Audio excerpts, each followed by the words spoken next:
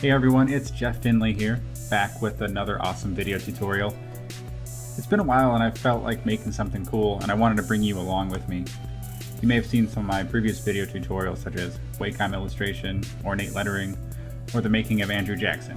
You can get those over at Go Media at arsenal.gomedia.us.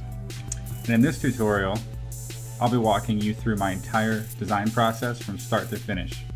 My intent is to make a cool piece of art using a couple of my favorite techniques, the Frankenstein photo technique and pointillism. And this is all going to be done in Photoshop using a Wacom Intuos 3 drawing tablet. It's kind of old and outdated, but it's served me well over the years. And I've done this style in my previous tutorials because I really like it and it gets some really great results with it. And you can just sit back and watch how I do things, and I'll try my best to narrate and give tips along the way.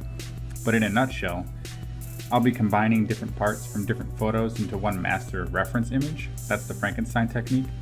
And I'll draw or trace directly on top of the photos and embellish wherever my artistic eye deems necessary. It would also help if you had a Wacom tablet in Photoshop yourself. I'm using the Creative Cloud version, but you don't technically need either of those to watch this video and learn something from it. But if you want to actually apply the techniques, it helps. And so you're going to see this process from beginning to end.